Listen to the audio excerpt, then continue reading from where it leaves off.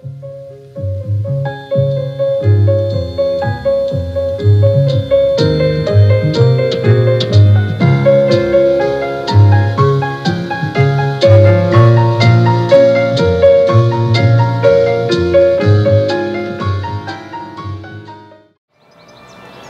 afternoon, YTPC. How are you all doing? Very pleasant afternoon. Temperature's gone up around 20. Very comfortable. Light wind. Bit of cloud. But a lovely Sunday. Smoking my Aristocrat, a Blakemar pipe. Good old English Blakemar with this lovely walnut kind of rustication, which I really like, and it's one of the less expensive grades of briar.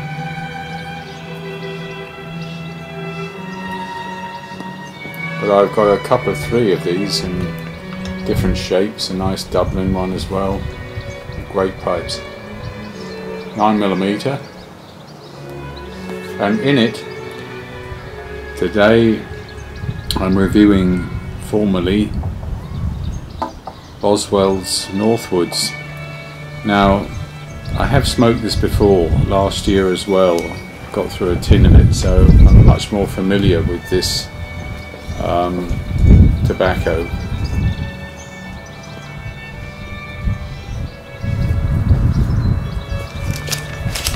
But even so, I've smoked about 8 bowls of it now, halfway down the tin.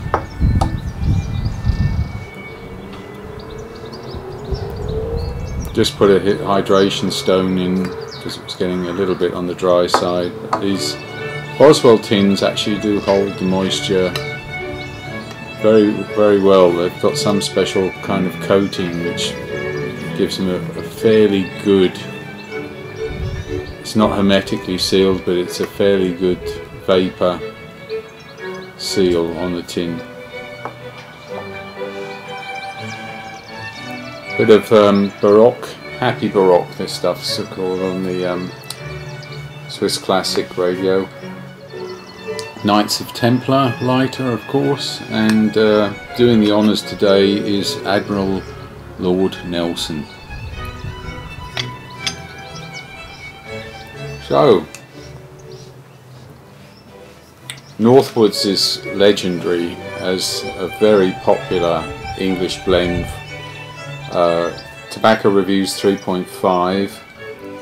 Now, classically, it's Latakia and Red Virginia, Cyprian Latakia, and the spin on this one is it's got Black Cavendish in it. Now, again, I class anything as Virginia and Latakia as an English blend, and then of course we know there are all the variations. You can put Barrique in it, Black Cavendish in it, some have a small amount of topping, and so on. Some reviewers have said they're not sure if this has got a bit of topping, but formally, at least according to Tobacco Reviews, it doesn't. Didn't find anything on the Boswell's website to indicate it had any kind of topping. And of course, Black Cavendish could impart a slight vanilla-y touch to it, and certainly the sweetness, depending on the nature of the Black Cavendish. So I think it's, if you're picking up some flavour in the sweetness, it's from the Black Cavendish. It's there's a hydrostone in there. It's very dark, so there's probably a lot of Black Cavendish and fair amount of Latakia. I think the Virginia in this one is actually a little bit in the background,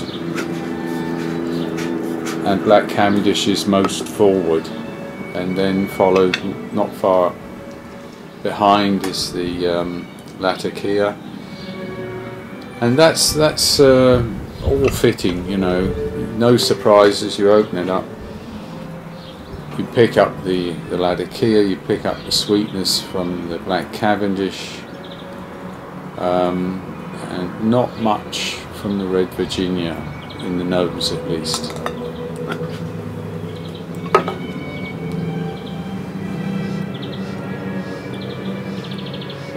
The moisture was pretty well perfect coming out of the tin, which is what you expect from Boswell's. It's then a matter of preference if you want to dry it a bit further or not. I find the Boswell's blends are more or less perfect out of the tin.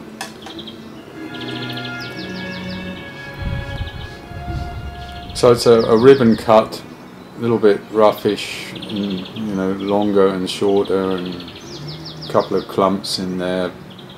So it's not as perfect as a Dunhill ribbon, but it's more or less a ribbon cut. And a quite pleasant room note on the smoke. The smoke note is a little bit of campfire and sweetness, and quite pleasant, I think, for a Latakia blend.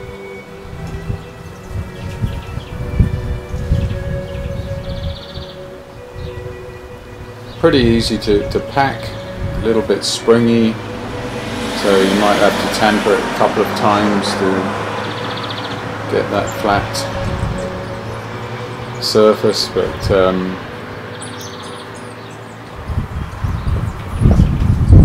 I usually these days put in 3.5 pinches, generous pinches as well.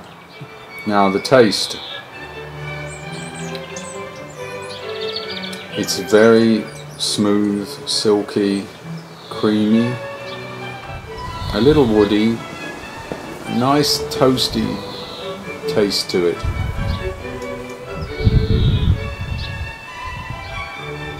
Very easy to smoke, very easy to enjoy.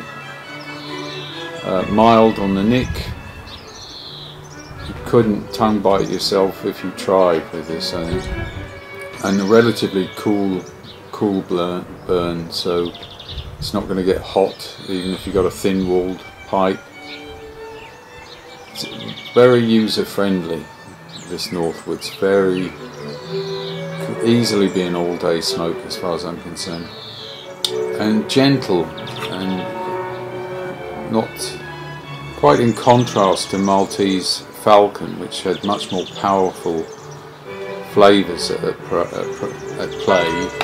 This one is very leger, very gentle, suited to a green tea, botanic iced tea drink.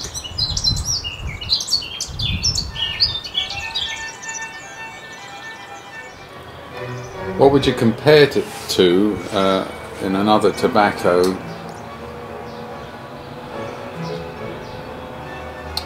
I haven't tried enough English blends to make a fair comparison.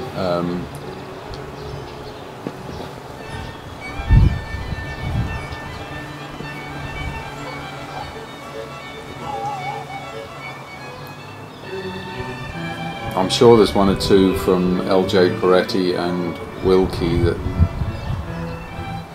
have blends which come close to this one.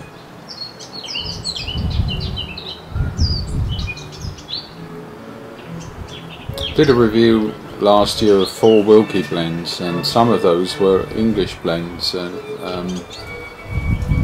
this one reminds me a little bit of Crystal Palace. Crystal Palace was one of the few blends in tobacco reviews that got a 4.0, and I did like it myself.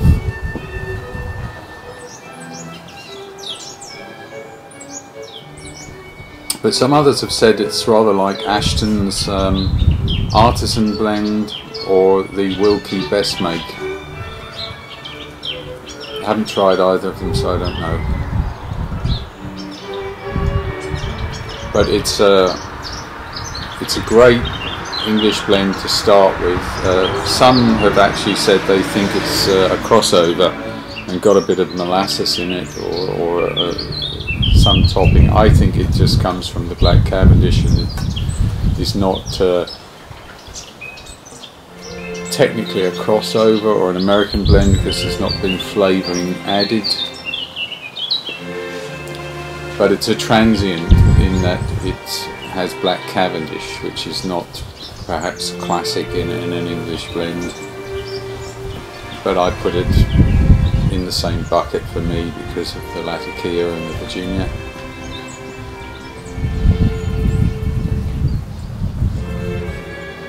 And I think it's a very nice way to up the sweetness and take a bit of the harsh, astringent edges off of the woody notes and the earthy and leathery notes, which I'm not that much a fan of.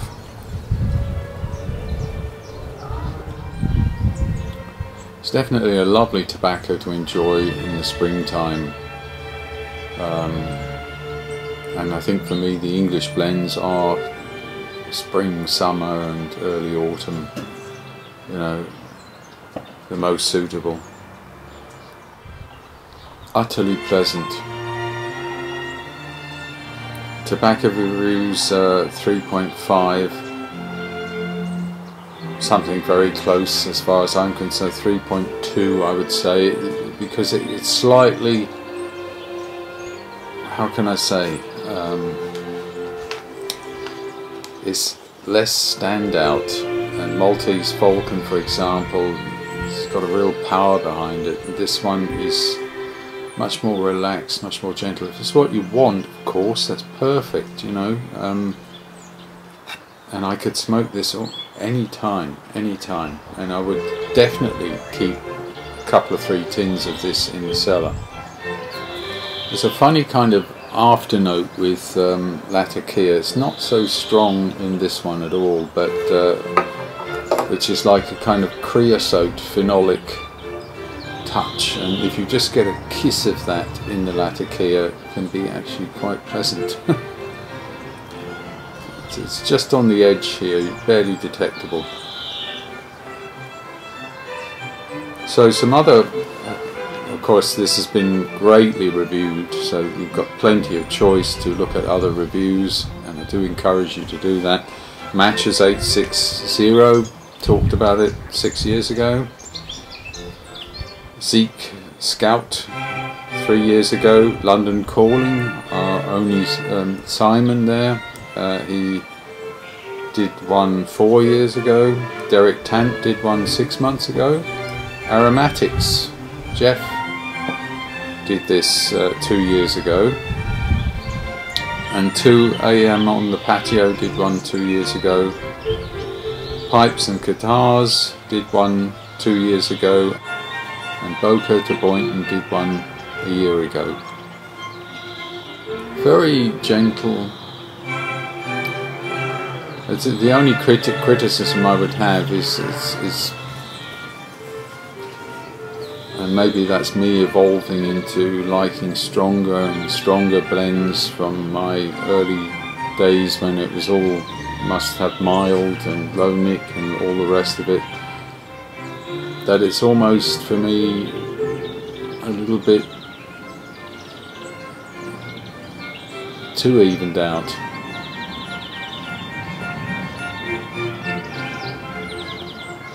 But if you want one you can count on, won't bite you, you'll enjoy it, very pleasant. The room note is good for an English blend, for anyone else who's around, absolutely the one to go for.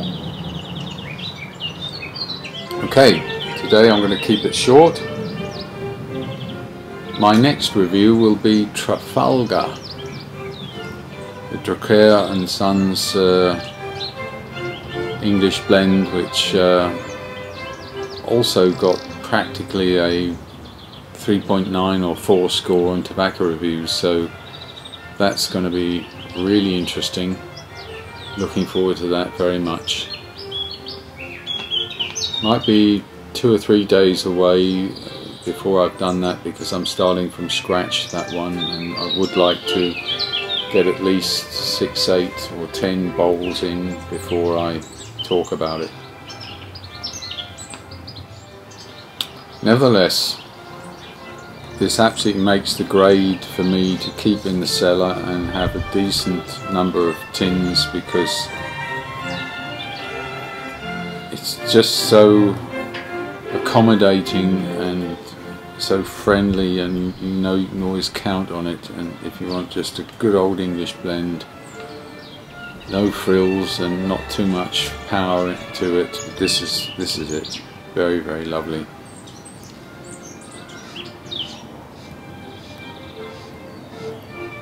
Well, you all take care, have a lovely Sunday, and I'll see you in a couple of 3 days. Cheers everyone, bye bye.